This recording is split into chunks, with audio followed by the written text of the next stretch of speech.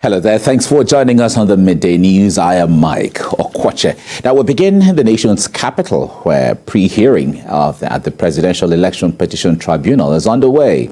The Action Alliance has now withdrawn its petition against the President-elect Bola Ahmed Tinubu. No reason was given for the withdrawal. The Presidential Election Petitions Tribunal is being chaired by Justice Haruna Tsamani, the Abuja Division, and has Stephen Ada, Abuja Division, Misitura Bolaji Yusuf, Asaba Division, Bolo Kuromo Ugo, Kano Division, Abba Mohammed, Ibadan Division.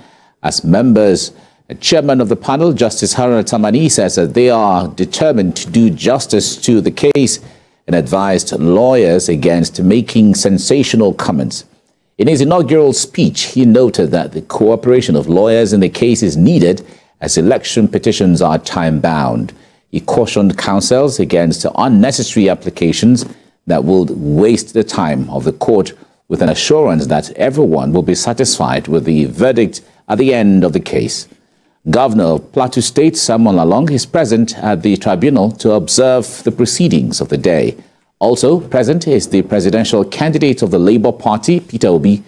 The Independent National Electoral Commission had declared candidate of the ruling All Progressives Congress, Asiwaju Bola Tinubu, winner of the February 25 presidential election.